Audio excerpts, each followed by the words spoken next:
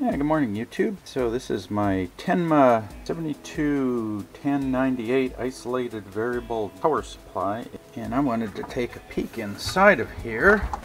So I've removed the screws. Let's get that off of there. So there's what's inside. This must be the isolation transformer, and then here's your variac, your variable voltage right there. You can see the slider, and then you've got your power, and then you've just got your 2 meters. One of the problems I noticed with the outlets, here's my P3 kilowatt meter, and you can see it's upside down if I plug it into those outlets. So one thing I want to do really quick, and it looks like that's pretty easy to do, there's separate outlets here, just kind of pop them out and give them a half twist. Oh, they are keyed in there, so I'll have to maybe get out my little nibbler. You can see they have a key for the ground terminal there, so that's pretty easy to do.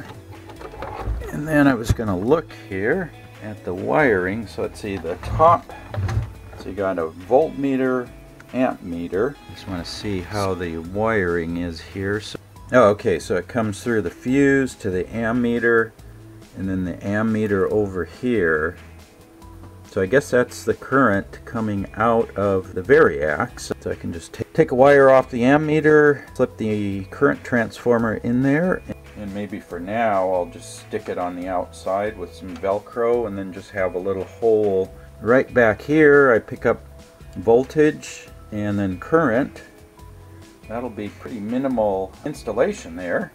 So yeah, there's not a whole lot inside of one of these. There's an input fuse, output fuse, and you got your voltmeter, ammeter, and your variac here, and a big old isolation transformer. Yeah, it looks like it's fairly substantial. I guess they have, I guess this is your isolation. You gotta get that up here. This is your input windings. Here's your isolation, and then here's your output windings. That's what keeps your galvanic separation there between the input and the output. So you go input on the bottom, output on the top, comes over to the variac in the middle, and then you take the variable output, run it through the ammeter, voltmeter, and out to the outlet. So yeah, pretty simple little device.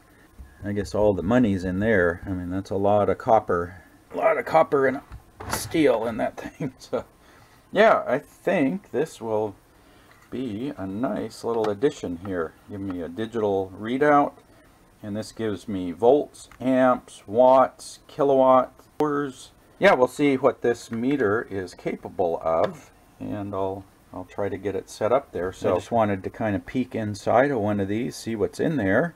And yeah, so we'll do the outlet. I'll try to drill a hole here, and so I'll show you that in a separate video. So if you have any questions, put that in the comment section below. Be sure to rate and share this video. Subscribe to the channel for updates when I do another update video on this. And as always, thanks for watching.